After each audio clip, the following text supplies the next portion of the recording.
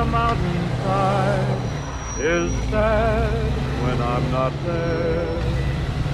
So I haven't time to be a million. We should take the highway, Vito. And a friendly gang of robins are... All right, you pulled off that job without fucking it up. Nice going. Yeah, but I almost got my ass kicked. I didn't live through the war just to die in Sand Island. Hey, that's all part of the deal, pal. Take it or leave it. Besides, it ain't like you're qualified for anything else. I guess you're right. Don't worry about it. It's all gonna be a piece of cake. If I wish her well... So, what's the story with Brewski? Mike's a good guy to know. He's a little grouchy, but he's always got a scam going. He deals with stolen cars mostly. Spent some time inside a while back. I heard he used to stick up gas stations back in the day. You gonna make him pay the cleaning bill for your jacket? Nah, I'll let that one slide. I do a lot of business with the guy.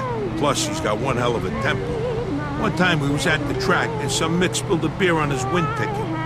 Mike beat the shit out of him till he went blind in one eye. For a lousy $10. Believe that shit? Sounds like kind of a scumbag. Hey, you just gotta know how to handle these people. And Mike's a pussycat compared to some of the guys I met since he shipped out. You'll see. Hey,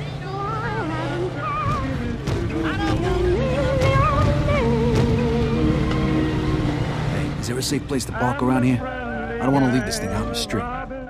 Yeah, that's why you're parking your car next to mine in the garage. The streets are full of criminals these days. Yeah, the neighborhood ain't what it used to be, huh?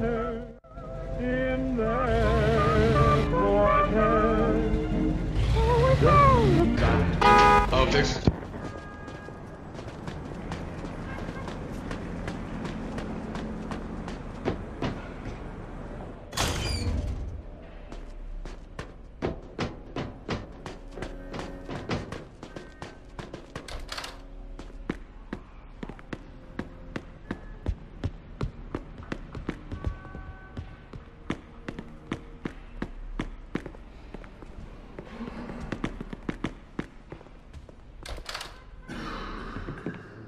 There's some food in the refrigerator. You hungry, Vito? Take whatever you want from the fridge.